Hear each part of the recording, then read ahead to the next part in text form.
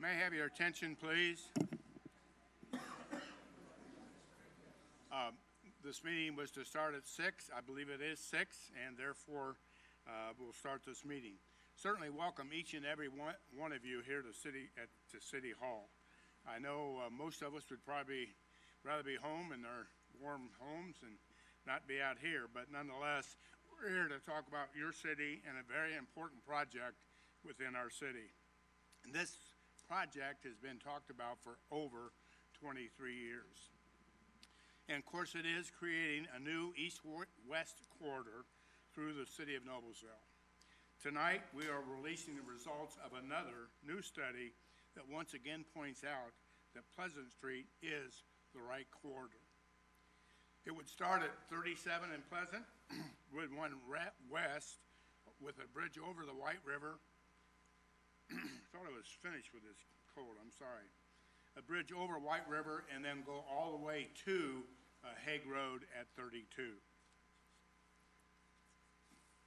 There is a reason that these studies do point to Pleasant Street as being the route to take, because Pleasant Street is the most efficient and effective location for this corridor. You'll hear in a moment how the need is undeniable, as the data from about Pleasant Street is the best route to take. Believe me, growth, however, and we've experienced some growth pains, and we're here now to talk about growth and some of the pains of growth. But growth is a good problem to have. And a problem we're talking about keeps getting worse as the years go by. You know why? Because Noblesville is a great place to live, work, and do business. What is not so simple, however, is to stand here and talk about creating this corridor. We need to do so with respect to our heritage and also preserving the small town environment that we have in this city. My duty as your mayor is to know and care for all of the City of Noblesville. If you don't know, we're about 60,000 residents at this point in time. But I do know there are many people in the audience that have questions and concerns. That's why we wanted to have this meeting, so we give each and every one an opportunity to talk, speak, and we will listen to your input. And of course, you may ask any question that you may wish to. I hope that you'll keep an open mind, and I promise that we will keep an open mind as we proceed with this project to find the best way to go about this for the benefit of all of Noblesville. This evening, it's my pleasure to introduce to you our new Deputy Mayor, Steve Cook. Steve?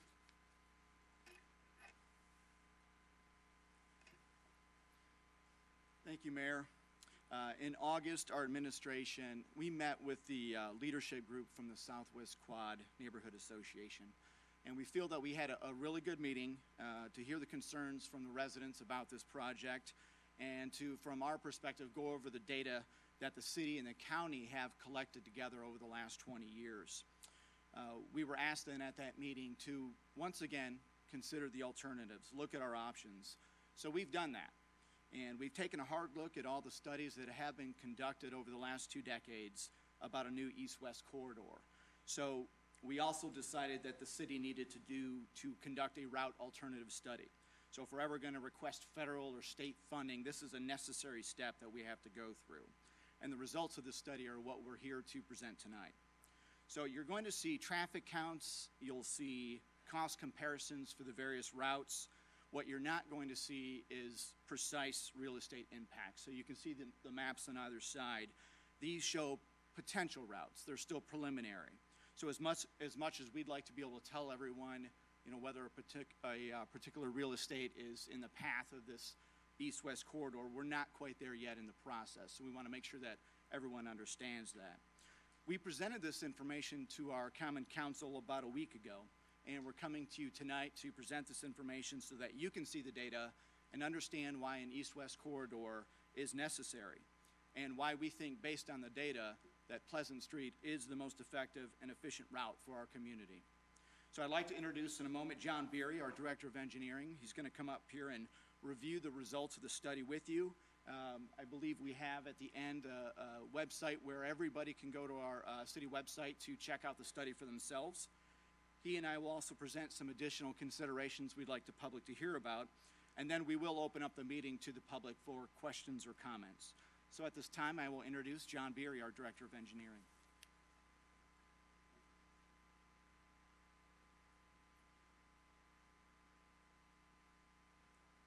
Thanks, Steve. I want to thank everyone for coming out tonight.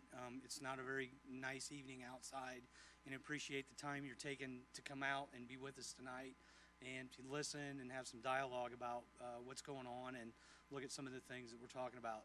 A couple of logistics. If you'd like to speak for a couple of minutes, we do have some sign-in sheets so we can make sure you have some allotted time to talk. We'll call you up to the podium so you can share your questions and ideas, and then if we can answer those questions at that time, we'll do so.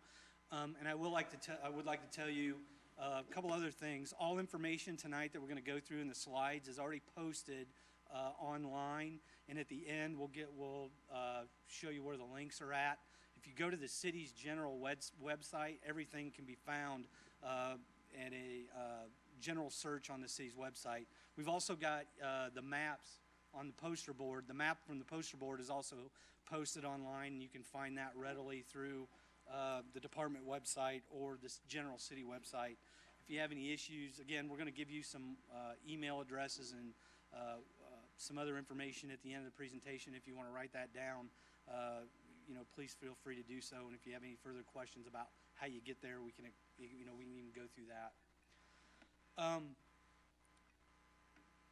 Just kind of talk about the objective of expanding east-west corridor. As the mayor said, this has been going on for quite a while, and it persuades quite a few of us, some not so much, others by quite a long time. The objectives of expanding a corridor east-west through town, it would relieve traffic congestion through town, ease stress on the historic downtown itself, enable future further growth of downtown, require a western connection somewhere on Hague Road or somewhere River Road on the west side of town. It would require an eastern connection somewhere with State Road 37 to provide efficient route east and west through town and access to commercial and residential areas through town. It would improve trail and downtown connectivity in between, no matter where the corridor would be. It would improve pedestrian access as well, because we'd plan some type of pedestrian improvement with any route that we would decide to pursue through town. I'm going to jump kind of back from where maybe we were a year ago at this time. We felt that there were some issues that needed to be connected, maybe answered from the previous study that was released about a year ago. Kind of jump back, take a look at some additional alternatives that maybe we didn't feel were considered at the time, or reevaluate other alternatives that were mentioned in other reports, past reports in the late 90s. There were 7 primary factors that we looked at, I guess, when we initially kind of started cracking books and looking at all the information that we had assembled. We looked at past studies. We looked at initial route locations, kind of evaluated just a triage of alternatives. We looked at environmental factors that included floodway, floodplain, wetlands, quarry pits, existing landfills that might be within the route of any proposed corridor. We looked at facilitation and access to connecting routes, what there was available on east and west sides of town. We looked at travel times, traffic counts, efficiency, and capacity through town. We also looked at the origin and destinations of users, where people were actually coming from and where they were traveling to, and existing travel patterns through town. We also looked at the possibilities of diverted and induced demand, putting in routes, comparative routes, and determining what traffic would be rerouted, or how it would create more efficient routes through town, and how other people would be diverted through town in other areas as opposed to how and where they're driving now. We began with previous studies, plans, and analyses. These are all available through various agencies, and if you have any questions, I can readily tell you, where you can maybe access this information. The first talk of any type of thoroughfare plan or corridor through town was discussed as a part of the 1995 thoroughfare plan and comprehensive plan developed within the city of Noblesville. It was done, I guess, in conjunction with Hamilton County, who followed up in 1999 with a study and a technical memorandum of bridge locations, proposed bridge locations at different locations through town. Some of those locations were eliminated, others were built. For example, Field Drive was a part of that 1990 White River Bridge study. There were also other alternatives considered and developed as a part of that study.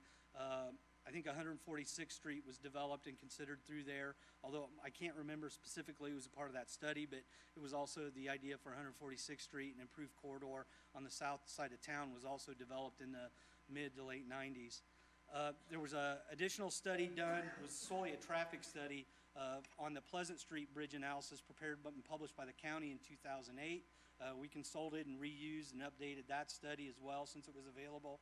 And everybody's familiar, the primary reason why we're here, the 2015 Pleasant Street feasibility study was released about a year ago this time. The city also contracted with a couple of consultants and used the Indianapolis Metropolitan Planning Area Organization's travel forecast and demand model for traffic information in and around the area and through town.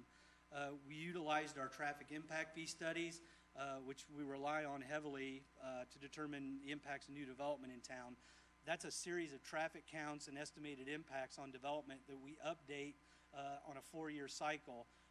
We propose impact fees associated with those projected developments. The traffic counts that are updated or collected and updated every 4 years are very valuable in determining historical information through town. That led to historical traffic data. We also did some available research through NDOT, specifically on State Road 3238 corridor through town. And we also completed some other mini supplemental studies associated with that historical data to update it, update some technology and some other things, gathered some other data to include and enhance past information. We're going to start with the earliest, I guess, conception of, what people thought was a route through town. The original route on the city's thoroughfare plan as an alternate east-west corridor through town was the Pleasant Street extension across the White River to Hague Road. It's located on both Hamilton County and the City of Noblesville thoroughfare plan. The genesis of those two plans started in the early 90s and then kind of hardened and fastened and began appearing on maps in the mid to late 90s. We also looked at historical traffic data and trends on State Road 3238, available on NDOT website and from the Greenfield District. They keep detailed traffic data on key state routes in every county, so we kind of cracked the books and gained a bunch of historical data from NDOT to monitor or take a look over the years at traffic on State Road 3238. In all the historical data that we combed and went through, we found a couple interesting details and facts. The first time Pleasant Street was actually extended and upgraded was in the late 90s from about 1995. Construction occurred in 1998. Original traffic projections for the original Pleasant Street project that was completed in the late 1990s predicted by the year 2013, Pleasant Street at 19th Street would be doing about 8,000 cars a day. We identified through present traffic counts that existing Pleasant Street hit its design within 5 years of opening, so it was at capacity within 5 years when it opened back in the late 90s. Also interesting, I wasn't going to include this originally, and it appeared in the council. I presented it at the council meeting. In 1998, we saw anomalies on Connor Street related to the effects of Pleasant Street being closed for construction. You see in 1998, traffic numbers ballooned on Connor Street because Pleasant Street was actually closed. So it's not just Connor Street has an effect on Pleasant Street actually has an effect on Connor Street presently. This slide just typically shows a 48-hour period through town. What you typically have on a road that serves residential areas are 2 peaks during the day, and there's 4 peaks shown because it's a 48-hour period. You typically have a peak in the early morning, 7 a.m., where you have about 10% of the traffic that occurs daily, and then there's another PM peak through town. So in any residential area, this traffic count on New Hazeldale Road on the west side of town, you typically see 2 sharp peaks in a day, people going to work in the morning, coming home in the afternoon, and running their errands. What's interesting about both Pleasant Street and Connor Street, they don't act like typical residential streets. They act more like arterials. Traffic goes up in the morning and is sustained throughout the day. Although you do see 2 primary peaks early in the morning and late in the afternoon on Pleasant Street, Connor and Pleasant typically mirror each other in how they serve traffic daily. Conclusions on historical traffic data that we acquired. Pleasant Street carries more traffic already than it was originally intended. Both Connor and Pleasant Street act as arterials in tandem and function differently than other local streets in town. Cherry Street east of 19 and Pleasant Street act as alternate routes presently for Connor Street. If anybody's driven recently in the last several years, although we've made changes to Cherry Street at the entrance of State Road 37, Cherry Street actually currently relieves them and does about 5,000 to 8,000 cars a day between 19th and 19th Street and State Road 37. So there's actually a third route there that people kind of cheat to avoid both Pleasant Street at Cumberland Road and 19th and Pleasant. So with all this data, we kind of started looking around town for available routes, and I'm going to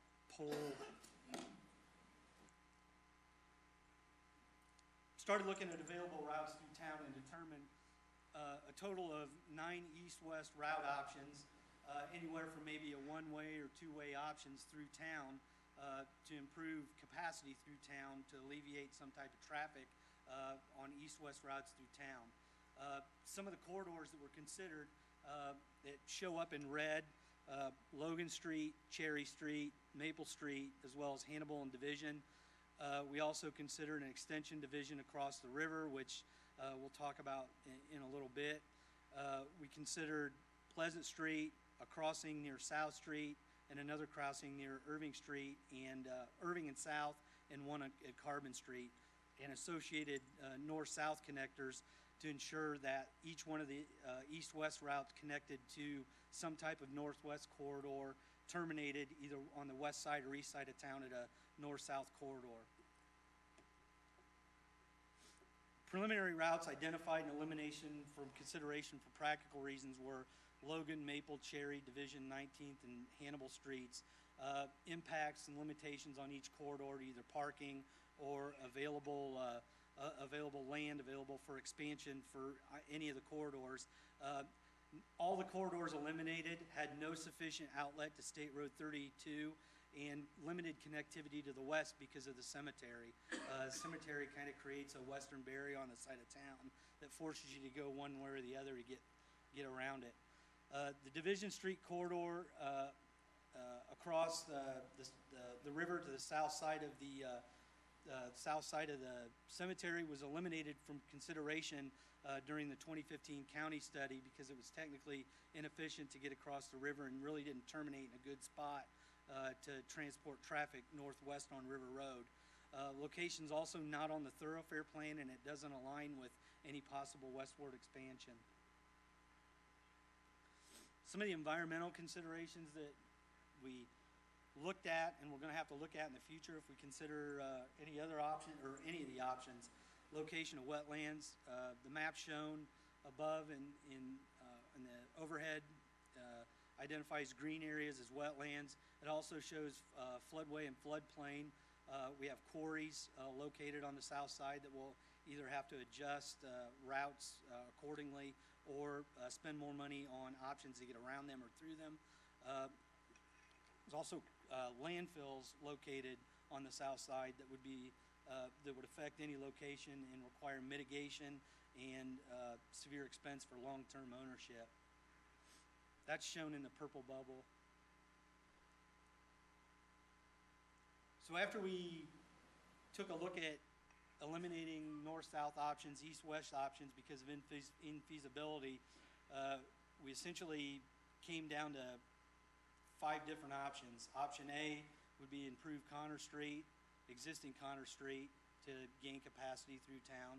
Option B would propose a Pleasant Street crossing and improve Pleasant Street. Option C would be a crossing at South Street and Irving Street on the south side, just north of the casting plant. Option D would be a crossing somewhere around Carbon Street and where it runs between 10th and 8th Streets. The 5th option is a no build, which we'll kind of briefly touch on at the end.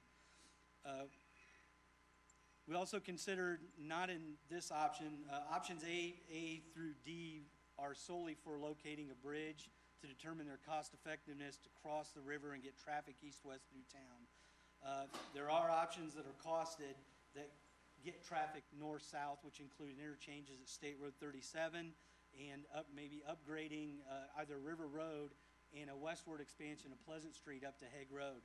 We're not going to discuss those tonight because they're secondary options to get traffic north-south from any of the east-west locations, which are included options A through D. So from this point on, we're going to discuss options A through D, some of their costs, the effects of the routes, and some of the alignments that we came across whenever we decided to site bridges at each options A through D.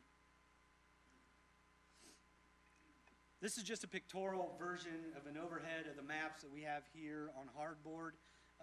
They depict the east-west corridor option routes. Option A, again, Connor Street would be upgrade Connor Street, added travel lanes to improve capacity through town. Option B would include Pleasant Street. C is the South Street Irving option, and option D, Carbon Street. Option D, or E, the no build's not shown.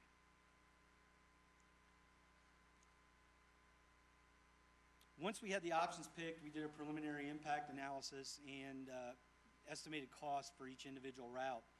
This matrix is just a cost comparison of each individual route, and it summarized the preliminary program level estimates for each individual alternative.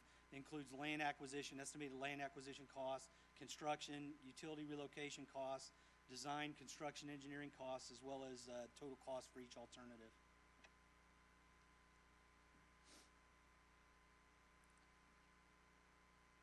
I guess the key component of this item, since technology, especially with the collection of traffic data, is changing drastically every year, there are upgrades.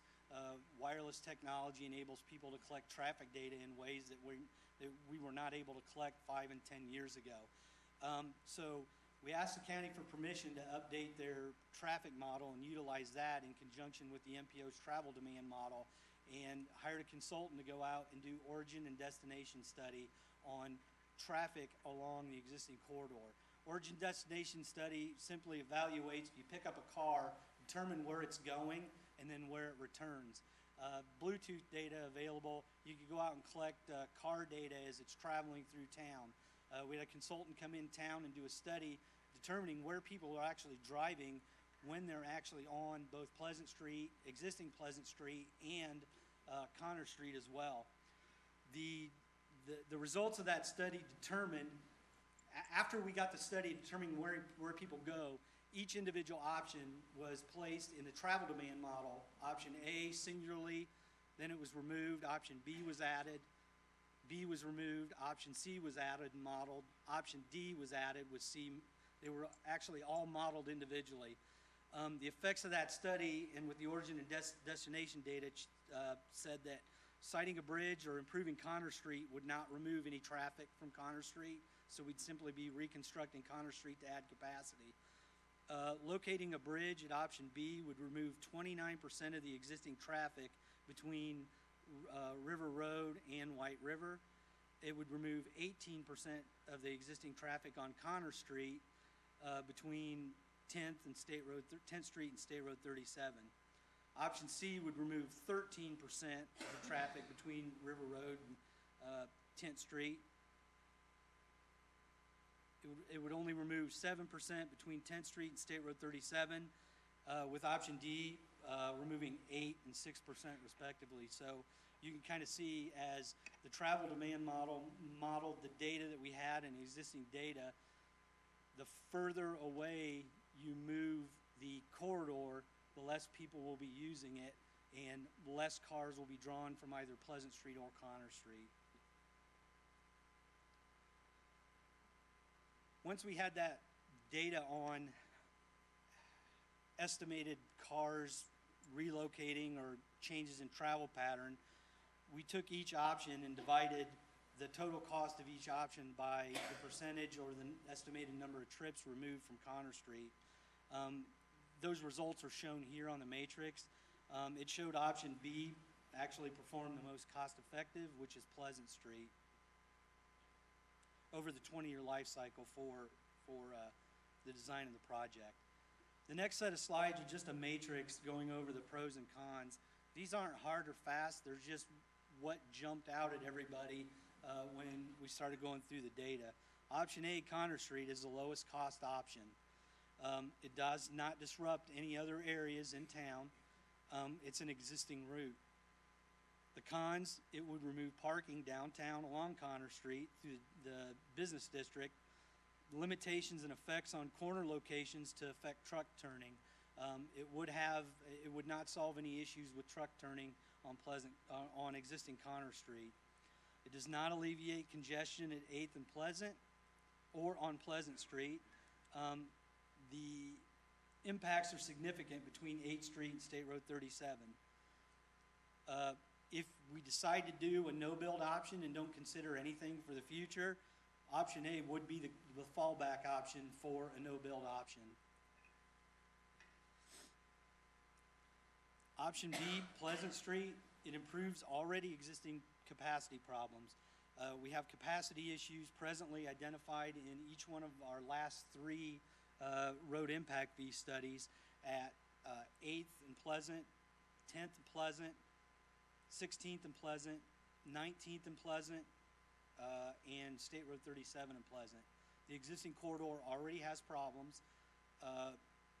It's already, one of the pros, it's already used as an alternate route to Connor Street. It's located on the thoroughfare plan. It's a lower cost than option C and D. It has the highest impact in the travel demand model. It's the most efficient travel route, closest proximity to downtown area. It provides a primary route for pedestrians for the Mill and Trace through town. Mill and Trace presently does not have a corridor from 6th Street to State Road 37. Pleasant Street would provide that alternate route for Midland to get east-west through town. The cons, it does have the highest impact to residential area. It has the highest number of relocations. Option C, South Street, Irving Street. Pros, it's lower impact to residential area than option B, although it does have significant impacts and relocations. It is a lower cost option than option D. The cons, it has significant impacts to wetlands, floodway, and it has severe landfill constraints. It affects industrial locations, and it does have environmental concerns, long-term environmental concerns. Option D would be the Carbon Street crossing. The pros, it's the furthest away from the downtown area. Cons, it has the highest impact to commercial areas. It's the lowest return on diverted traffic. It's the most expensive option.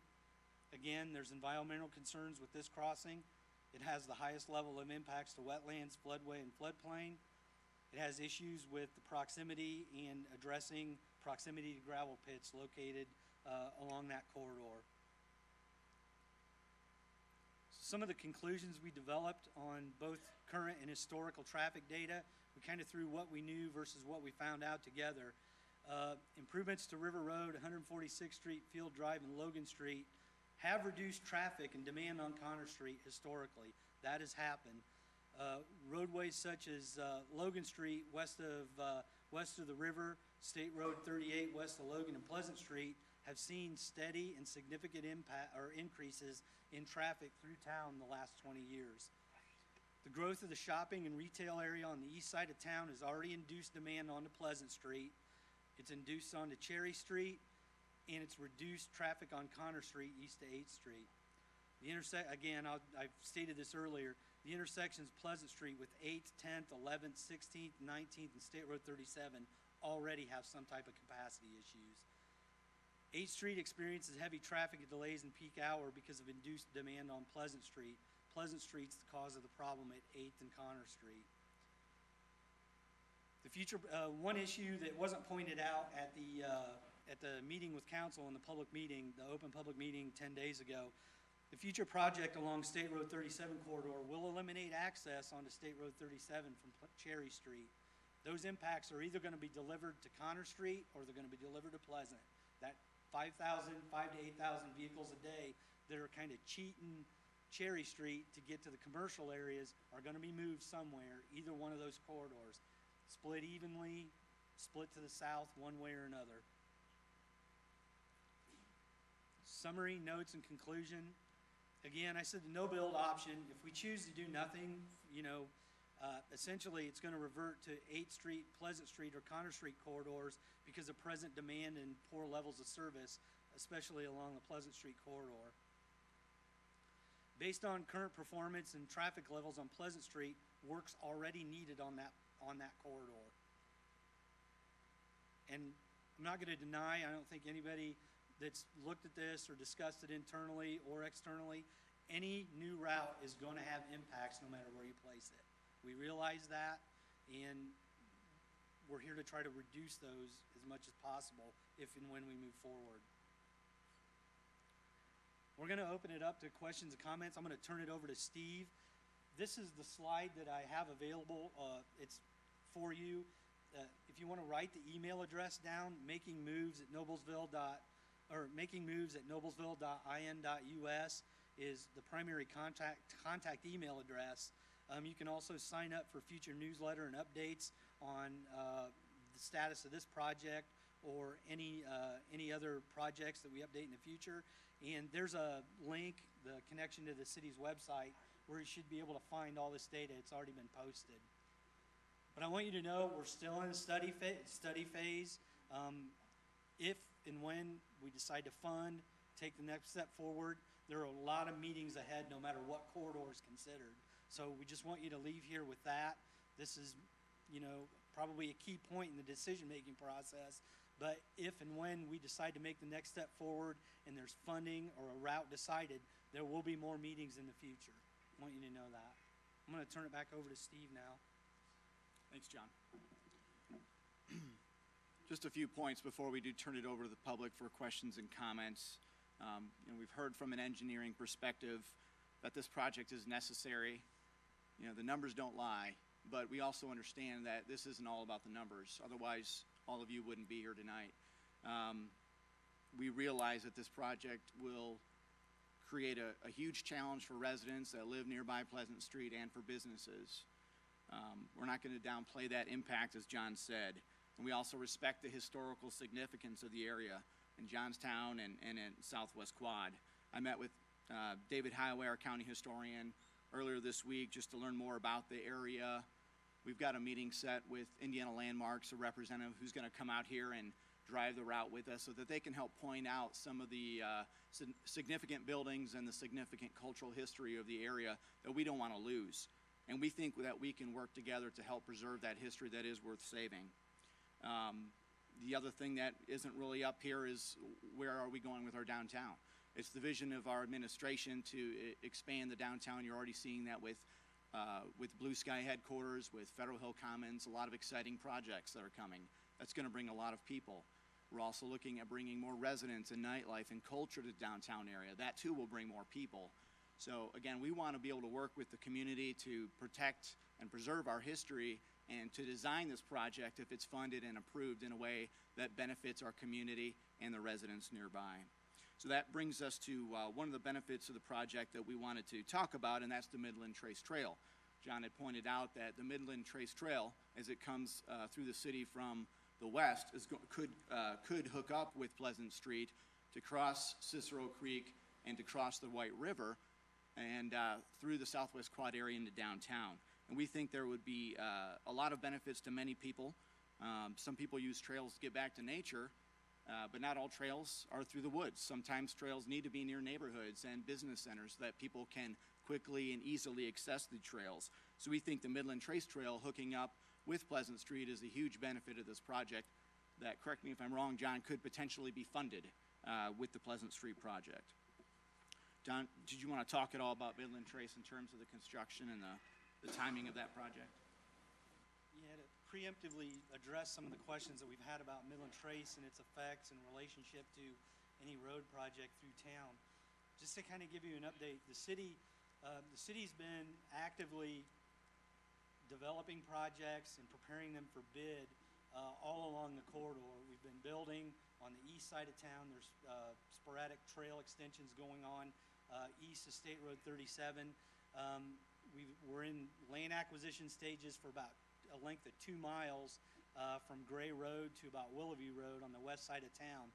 Our first phase of the Midland Trace as a design package will be bid sometime in January for construction of the trail segment from Hazeldale Road to Gray Road. We've received a federal grant for construction to construct the next phase, which we're tentatively planning for 2018 from Hazeldale to Willoughview Road. So presently, we're actively working on extending that trail corridor from west to east and getting our way through town. Of course, when you're working on a project like that, some people are for, some people are against. I understand both, both sides of opinions when you extend trail projects, but we've taken steps in the last couple of years to really push forward with the whole corridor. But I will advise, we've always struggled to figure out how we were going to get it through town.